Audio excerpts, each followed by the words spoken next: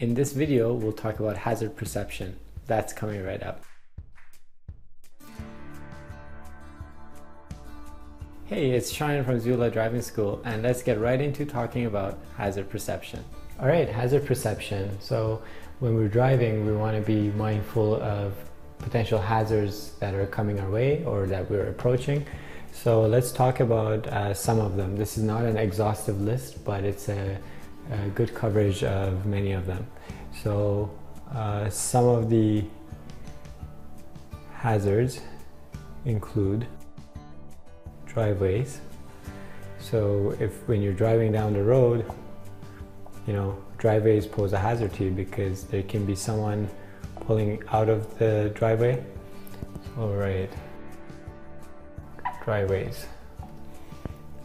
Parked cars on the side of the road can be a hazard because they can pull away into the moving lane from the park lane without signaling.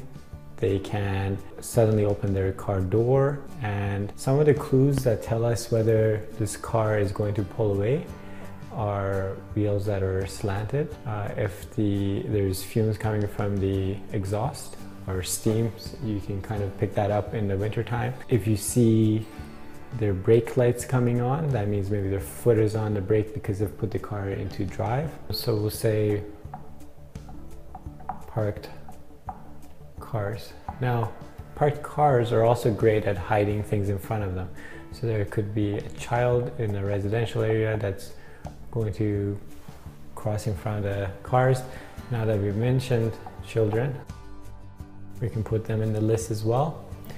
If you're coming up to an intersection, intersections are always a threat to us because essentially it's crossing paths with other vehicles. So intersections are a threat. Now, something that's always a threat to us are oncoming cars, right? So they're a threat because they can make a turn in front of us. They can suddenly come into our side of the road. So oncoming traffic is something we need to be mindful of. Now, sometimes you're driving and you're either going towards a sunset or a sunrise, and the sun is shining in towards you and you can't see, so it's good to have your sunglasses nearby where you can put them on quickly. And also, if it's raining really hard, it might affect how far you can see if the road is foggy. If it's nighttime, you're not going to have as much visibility, so visibility is a potential hazard.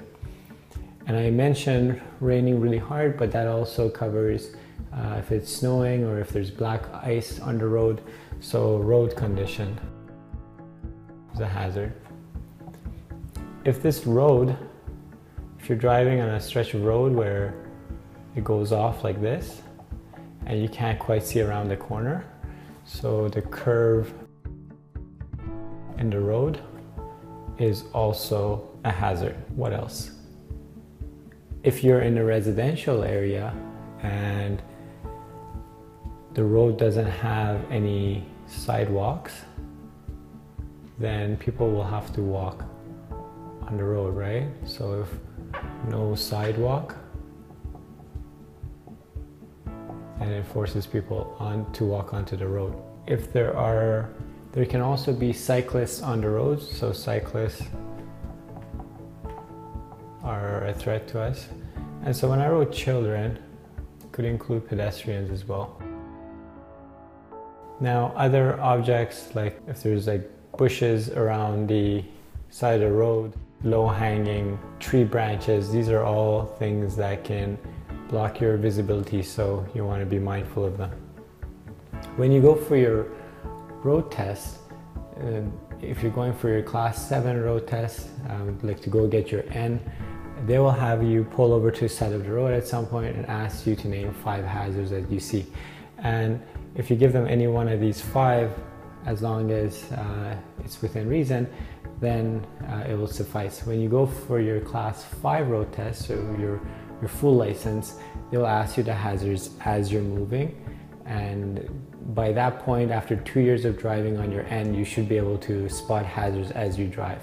They just don't want to distract you when you're just going for your first road test by having you drive and telling them the hazards. So I hope this video has been useful to you. If you liked it, feel free to comment, like, or subscribe to our videos on YouTube. In addition, we offer an online video training course where we go over hazard perception and many other driving scenarios that you will encounter as a driver. So be sure to check that out on our website at www.zula.ca.